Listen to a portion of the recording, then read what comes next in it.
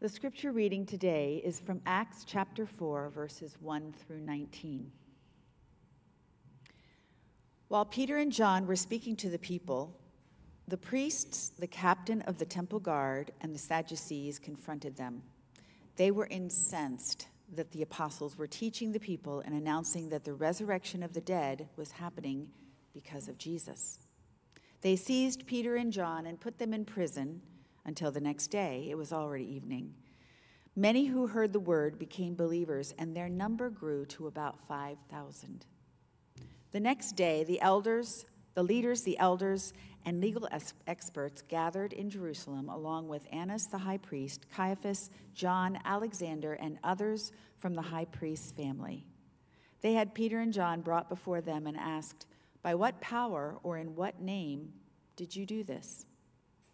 Then Peter, inspired by the Holy Spirit, answered, "Leaders of the people and elders, are we being examined today because something good was done for a sick person, a good deed that healed him? If so, then you and all the people of Israel need to know that this man stands healthy before you because of the name of Jesus Christ the Nazarene, whom you crucified, but whom God raised from the dead. This Jesus is the stone you builders rejected. He has become the cornerstone. Salvation can be found in no one else. Throughout the whole world, no other name has been given among humans through which we must be saved." The council was caught by surprise by the confidence with which Peter and John spoke. After all, they understood that these apostles were uneducated and inexperienced. They also recognized that they had been followers of Jesus. However, since the healed man was standing with Peter and John before their own eyes, they had no rebuttal. After ordering them to wait outside, the council members began to confer with each other, "What should we do with these men? Everyone living in Jerusalem is aware of the sign performed through them. It's obvious to everyone, and we can't deny it. To keep it from spreading further among the people, we need to warn them not to speak to anyone in this name." When they called Peter and John back, they demanded that they stop all speaking and teaching in the name of Jesus. Peter and John responded, "It's up to you to determine whether it's right before God to obey you rather than God."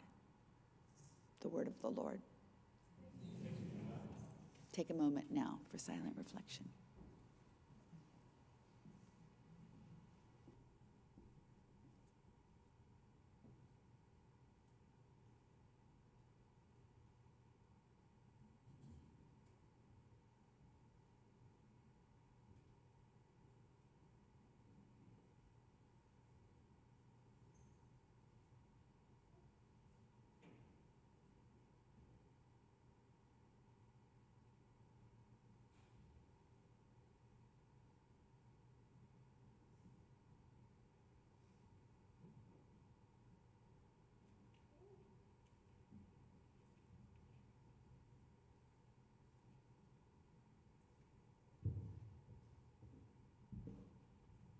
Today, I'm so glad to welcome our guest preacher today, Emily Hansen-Curran.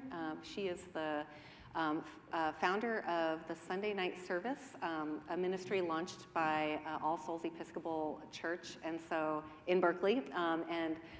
So let us all just give a hand of welcome as we hear from her. I was told, there we go. Am I doing it? Oh yeah, I am, okay. Well, Elliot, friend, I am just your backup singer this morning, because,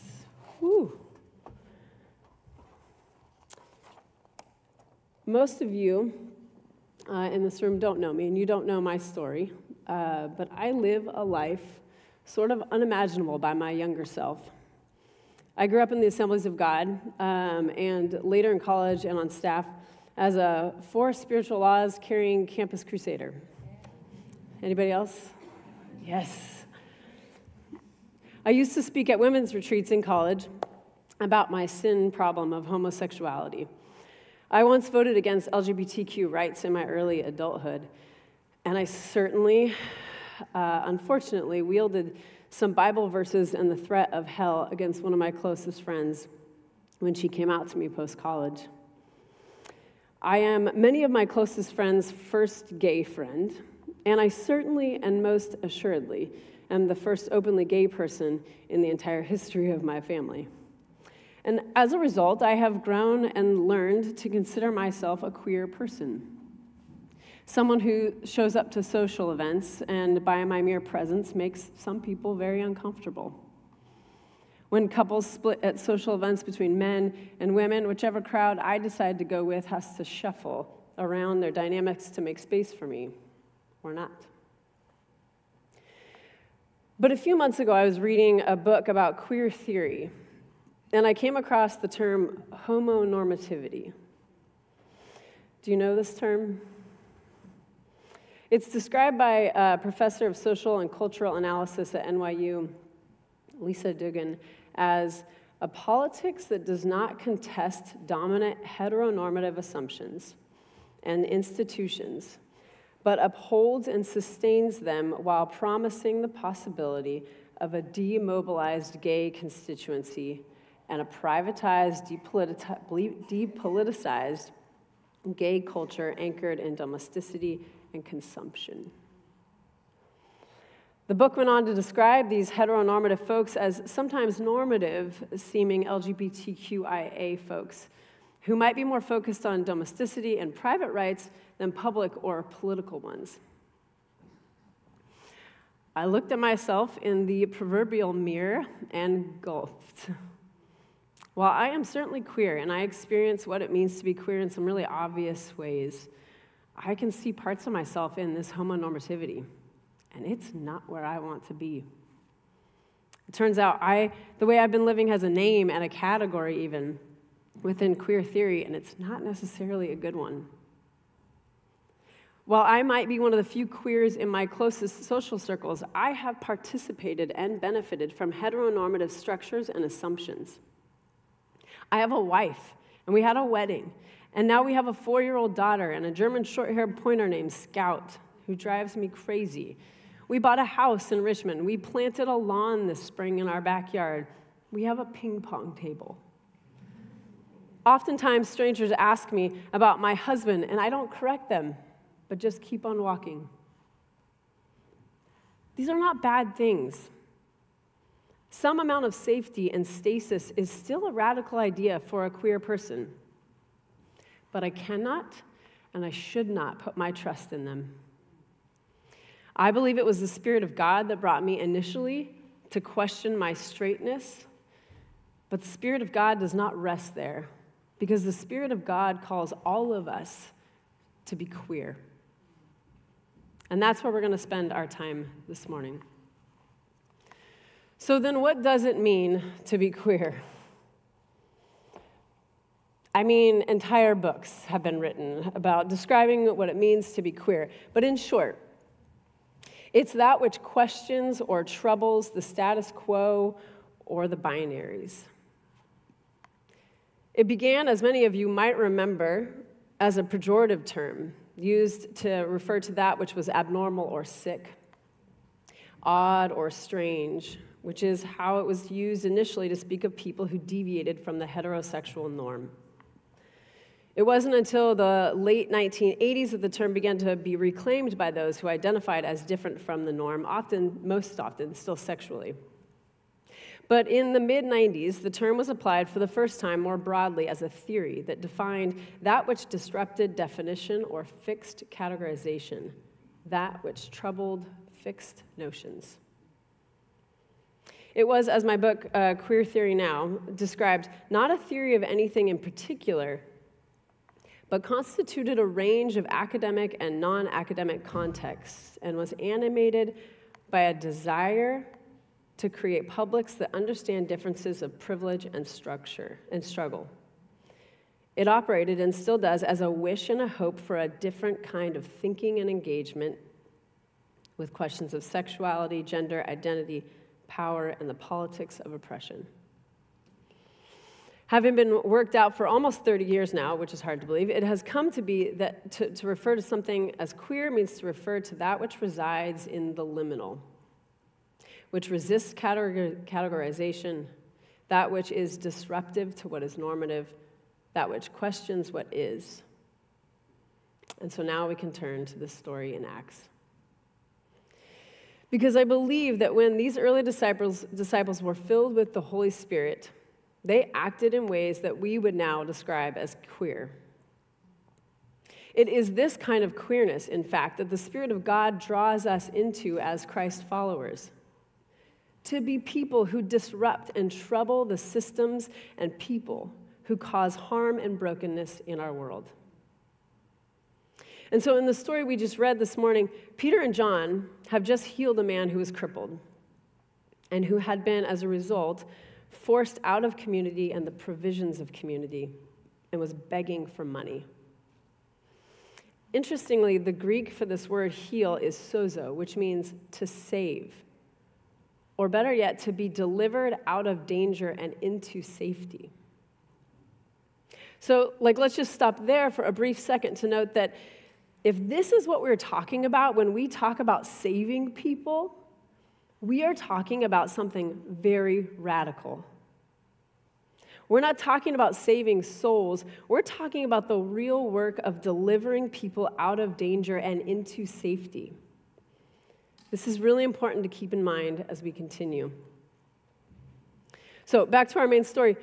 Jerusalem's highest authorities, Annas and his son Caiaphas, call these disciples in to question them about what power they invoked to rescue this man.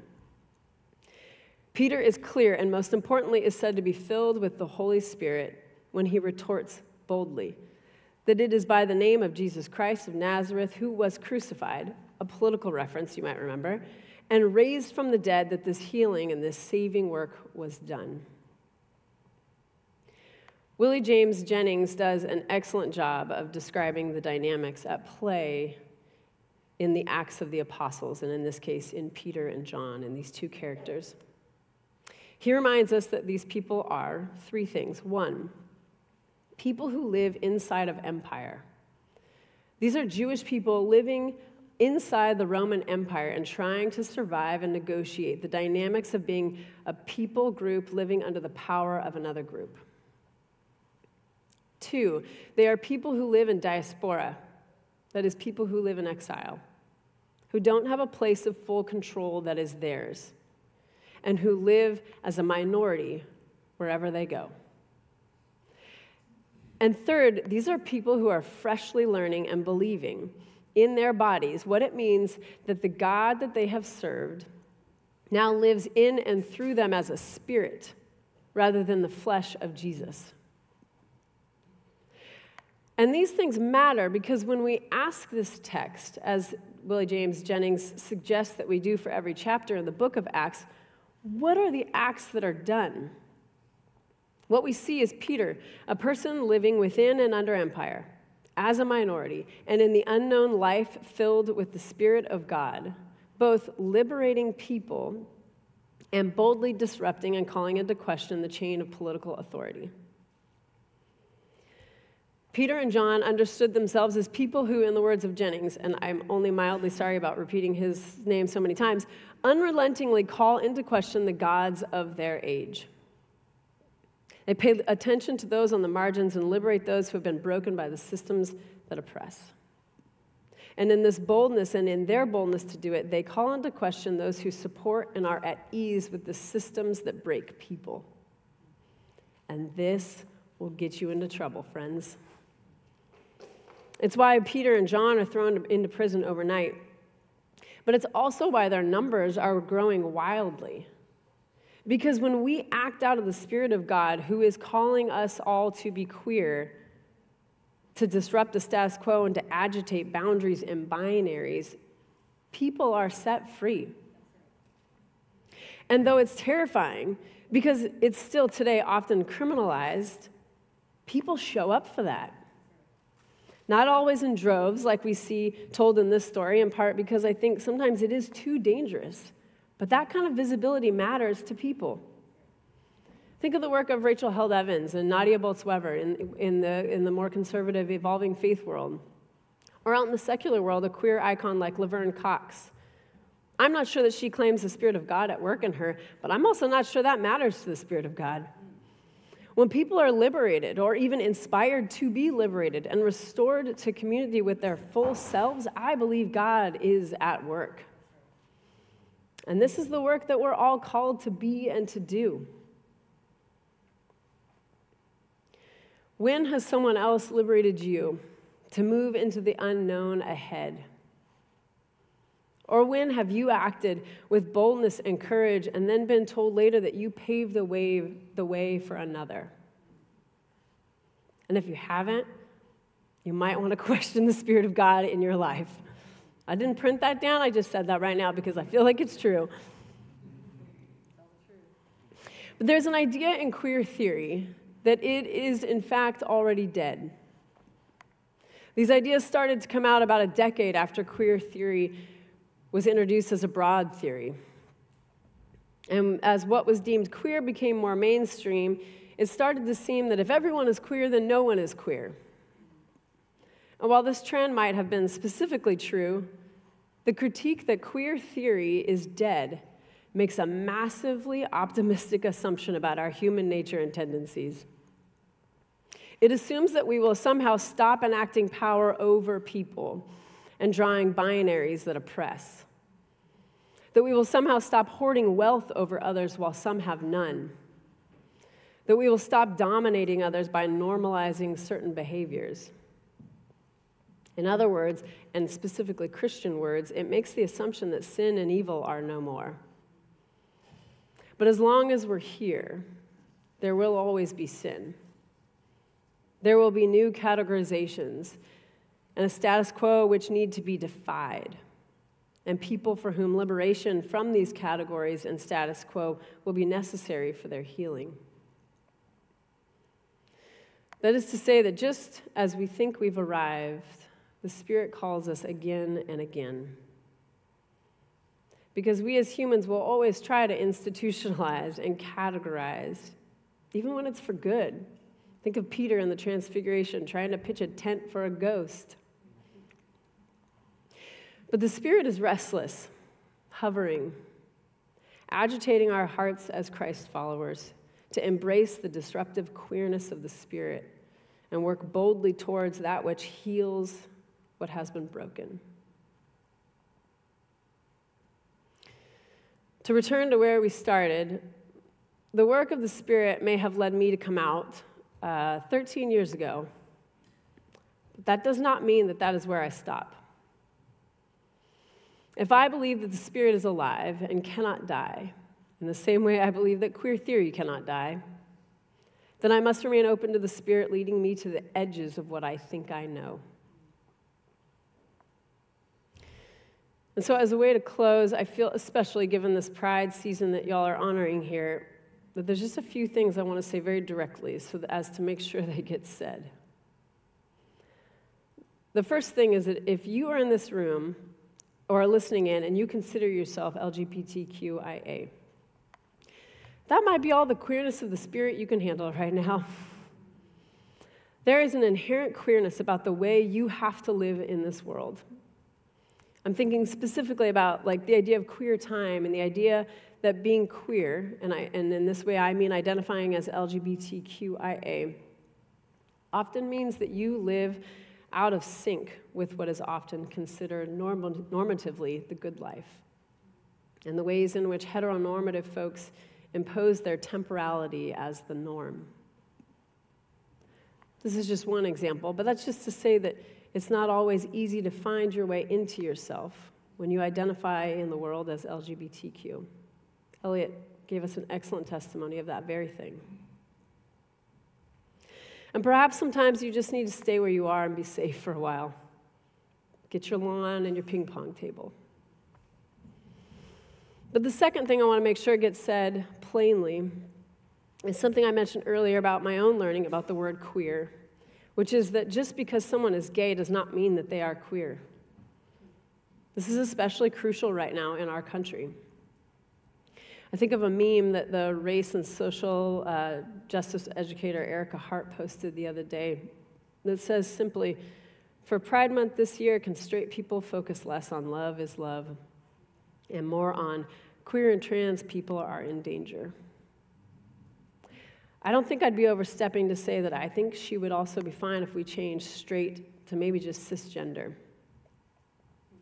People who identify as queer and non-binary and trans are specifically under threat by the powers of the empire we live under and within. It is our job, those of us who are cisgender or straight or gay, to step out into our own unknowns and pave the way so these people can be safe.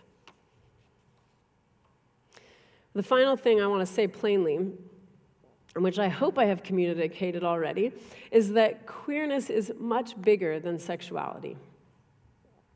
And it is here that I find the good news of Jesus Christ. Queerness is the call of the Spirit of God. When we live by this Spirit, we will be disruptors, and we will experience disruption. We will find ourselves questioning the status quo, seeking, subverting, and unsettling structures that dominate and oppress others. And as we stand up with the boldness of that same Spirit that Peter and John invoked, we will see people healed and saved and rescued into safety. So let us pray.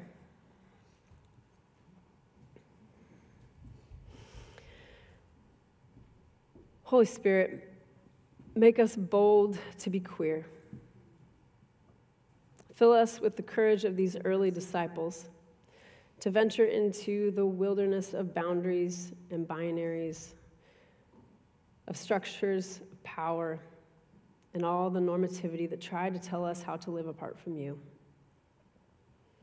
Stir up in us a courage to challenge the gods of our age, and all for your love's sake. Amen.